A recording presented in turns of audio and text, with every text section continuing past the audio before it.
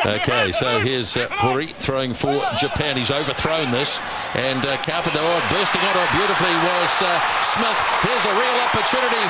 Merwe, he could get up and go again, and he is a bit short. I think Japan have scrambled, but can they continue to scramble? Merwe, well, he had a second opportunity.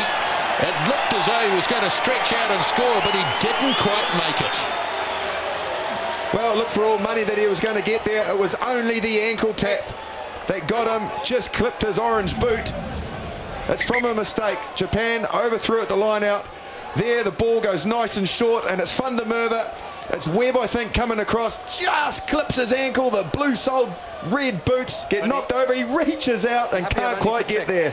Well, did he lose his forward? That's the key. Did he lose control of that ball when he bounced it short? Looks like he did. Well, it should be a Japan scrum. It's not. Canada get the benefit of that.